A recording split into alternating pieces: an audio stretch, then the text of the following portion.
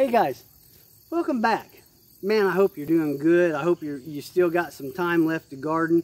My garden's kind of starting to really slow down, but I'm starting to think about next year. If you've watched some of my videos, I had some problems in my garden this year. I was lacking in nutrients. My pH was off, so I want to start right now to fix that. So if you're a beginning gardener and you want to make sure you got good soil for next year, or you've gardened for a year or two and maybe you didn't get the results you wanted, watch this video.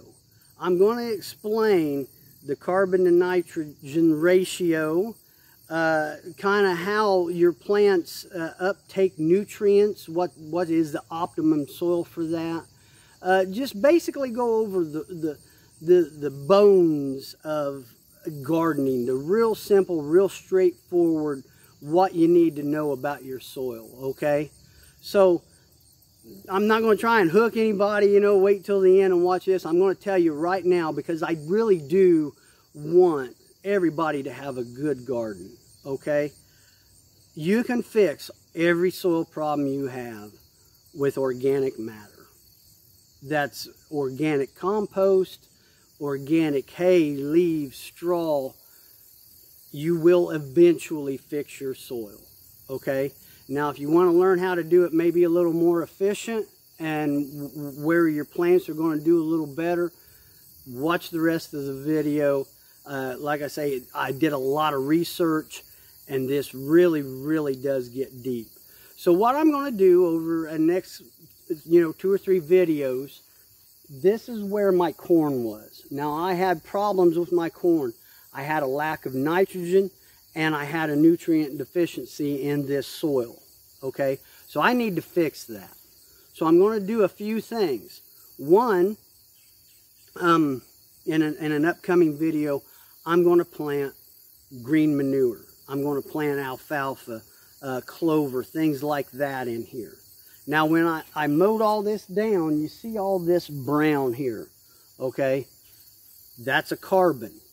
So let's go over the carbon to nitrogen ratio. In any compost video that you're going to watch, I guarantee you they're probably going to say you need a 30-to-1 carbon to nitrogen ratio, maybe a 25-to-1. That's 25 units of carbon to 1 unit of nitrogen, okay?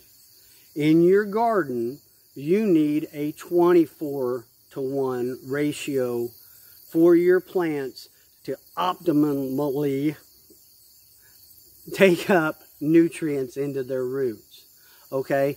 So, if I just tilled that in, that's organic matter, I'm going to hurt my garden initially.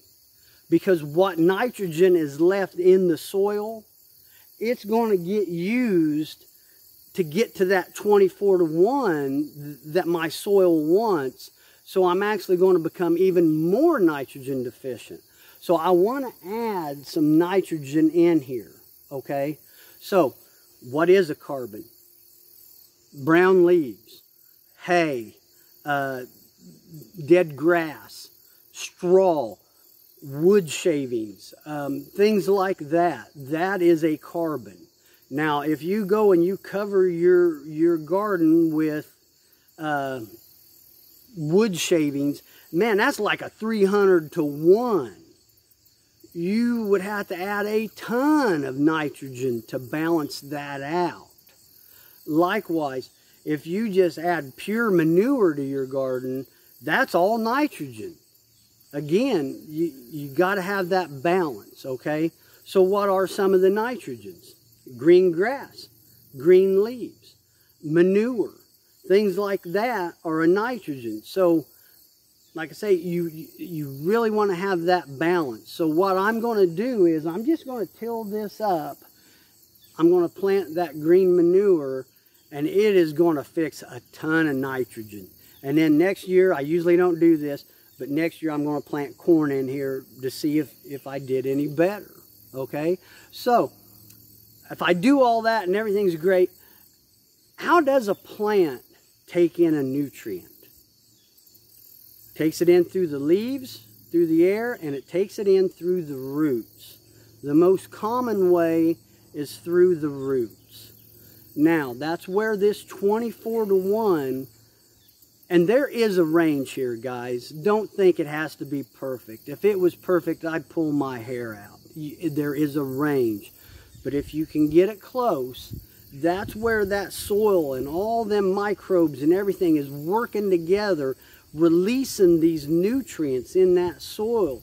Your nitrogen, your phosphorus, you know, your potassium, all that stuff. And your plant can take it in through the roots, okay? So if you're not close to that balance, you're going to have what I had this year, where I had little stubby ears, and you know, my stalks were more yellow than a dark green, you know, things like that, because my plant just couldn't get, you know, them nutrients, and that nitrogen was lacking and everything. So we're going to do some things, and we're going to see if I can't make my garden better. And I hope I explained this in, you know, a way that everybody could kind of understand it. Like I say, it really, really does get deep. It's very interesting, but very, very deep. So in the next couple videos, I'm going to show how I'm going to go about starting to fix this soil. So you guys, hey, have a good night. And like I say, I hope everything's going well for you. And I will talk to you later. Hey, see ya.